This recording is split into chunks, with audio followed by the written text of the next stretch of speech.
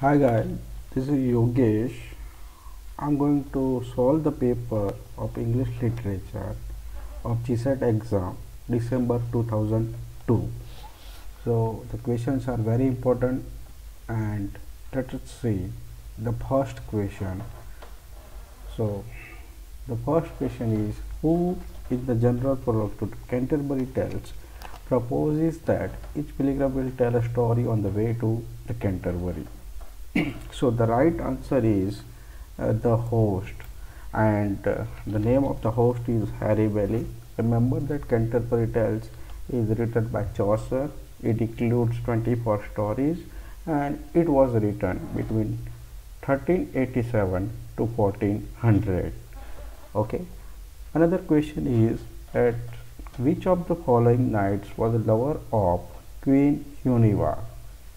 The right answer is, again you have B, and this Guinevere was the wife of King Arthur, and you have Lancelot, who was the friend of her husband King Arthur. And this work is this Queen Guinevere is mentioned in Geoffrey of Monmouth. Okay. And another question that is, it can be asked, that is, Mordred who seduced this queen. Okay. Now the question number 3, who speak this line, this above all, to thine own self be true, and it must follow as the night the day. So the right answer is, you have D, Polonius, and this is the play Hamlet written by William Shakespeare, and this line occurs in Act 1, Scene 3. The setting of the play is Denmark, and it was assumed that it was written in 59 to 1601, and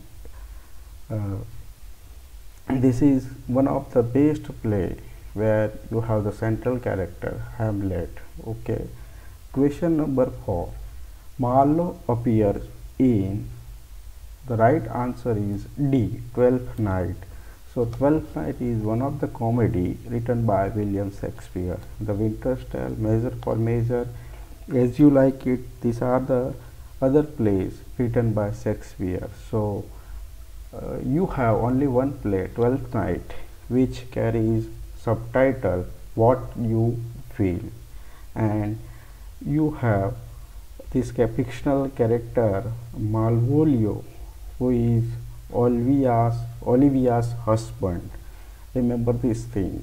Question number 5, which of the following sequence of plays by Ben Jonson is chronological arranged? So the right answer is D, Everyman in Humor. It was performed in 1598. Remember that it was performed by the Lord Chamberlain's Men and at Curtain Theatre. Now you have another play, that is Volpone. You have this play which was performed during 1605 to 1606, and it was performed at Globe Theatre. Then you have another play, that is The Silent Woman or Epicon, that is performed in 1609 at Blackfriars Children Theatre. Then the last play is The Alchemist, which was performed in 1610, and according to Coleridge, this play is one of the best play, and particularly he admired the plot of The Alchemist. Question number 6, the Pilgrim's Progress is, the right answer is C, an allegory. The Pilgrim's Progress is an allegory written by John Bunyan, and it was published in 1678, and generally it is cited as first novel written in English language, and the complete title is The Pilgrim's Progress from this world to that which is to come, and this allegory is divided into 2 parts. Question number 7, which of the following is not a poem by metaphysical poet?